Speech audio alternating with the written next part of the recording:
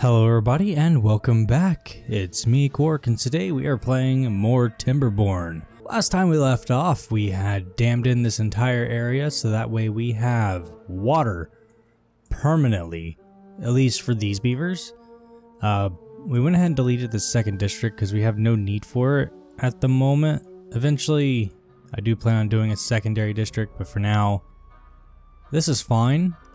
I'm not 100% sure what I want to do in this video. I'm thinking we're going to add aquatic farmhouses over here. Those will help out with our food production. Our food production isn't horrible, especially because we got this going. We got the grilled chestnuts going. They're still harvesting them, I believe. Yeah, they're still harvesting them. And we still got a bunch. It seems like they're not harvesting them fast enough, which is awesome. So what I'm thinking is we're going to build a path down here. Now let's do it across. Right there. Gotta delete these. Gotta delete the edge paths. And then we're gonna throw in some wooden stairs. Right here. And right here. And then, do we have the aquatic farmhouses unlocked? We do not. We do have enough science for it, so we will go ahead and unlock the aquatic farmhouses. Yeah, that looks like a pretty good area. We'll slap her down right there and path her up. I don't know if we have enough space here. Space here to path it up or not. We do not. We got a set resource for demolition. And now everything should be running a little smoothly. I should go ahead and mark the cropping area or planting area. So we're going to do spatter dock. And we're just going to fill this in. This might be too much spatter dock for just these two beavers, but this is going to be awesome. It's going to be great having all of this planting area.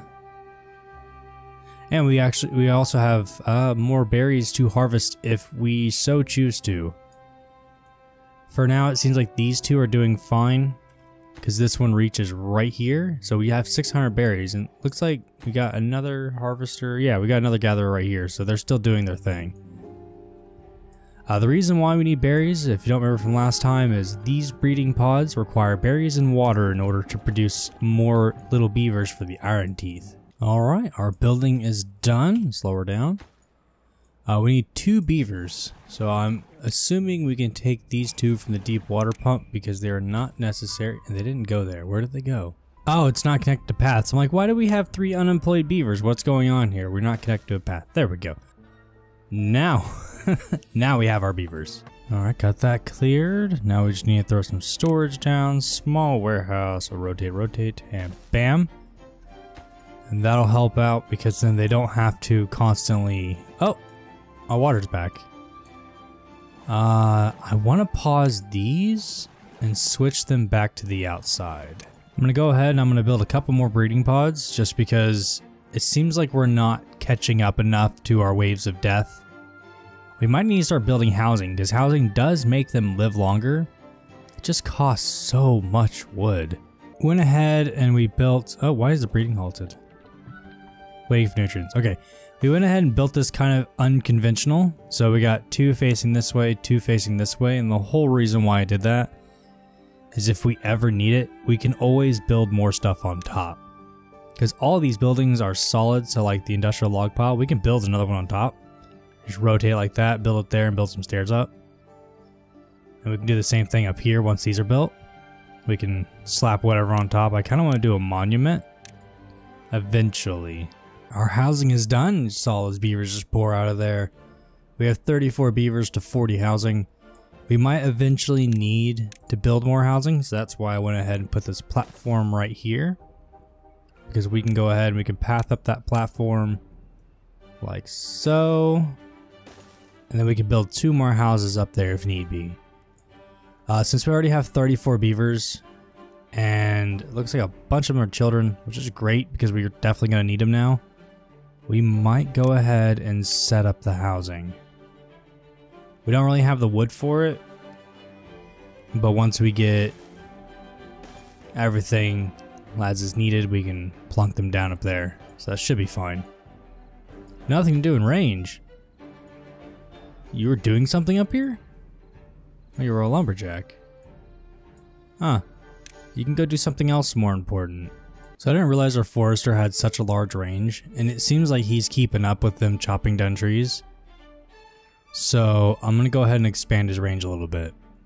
See if that way we can have more trees popping up. And I kind of want to go ahead and build another one. Let's see here. I know we don't have the beavers to do it yet, but I think right here would make an awesome forester. Oh, it looks like we entered a drought. Or no, it happens in 2 days. Okay. So yeah, we can drop another forester here, and we can set him up for building also. Alright, our infamous drought has started. This one's 7 days long. I don't think we have enough water for that. We only have 400. I really didn't think about the water situation. And I really want to do a large tank. Can we do that? We don't have the gears for it though. I went ahead and locked it, but we don't have the gears for it.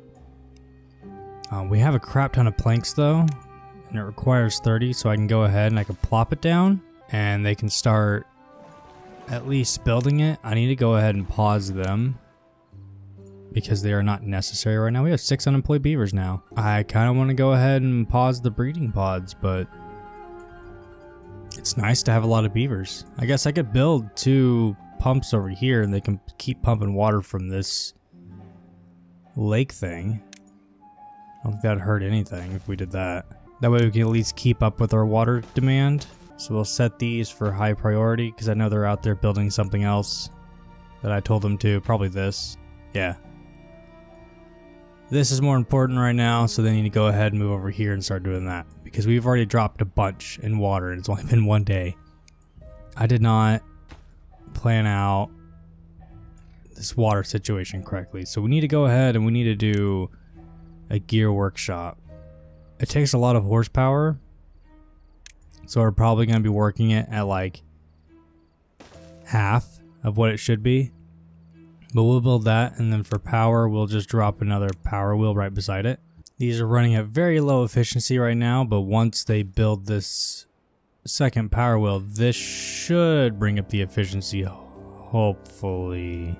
So yeah, the efficiency went from 29 to 59. So both these are now 59% efficiency, which is a lot better than 20, because this was significantly higher. Now it takes 6 hours, which is still a lot, but this is probably about the best way for us to do this on this map because we don't have good water flow. Well, we did, but I messed it all up. And it looks like our forester over here, he's actually keeping up quite well. He doesn't exactly have all of these planted yet, but he's gotten all of these, which is a lot more surprising than a lot more than I expected, so that's a good thing. I'm wondering if I build a power wheel here, if the power will connect to the other buildings. I'm gonna go ahead and see. I'm really curious about that.